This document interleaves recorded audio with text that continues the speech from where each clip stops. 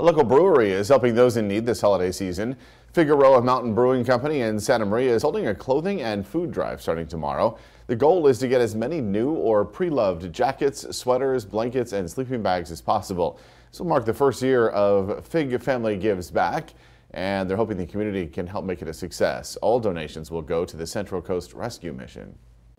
The big push is for Black Friday. You know, when people are out shopping, if they can, you know, buy a new blanket or buy a jacket that's on clearance or something like that, just to give back to the community, just to try to help somebody that's in need. They will be accepting donations through December 2nd at their location on East Betaravia Road.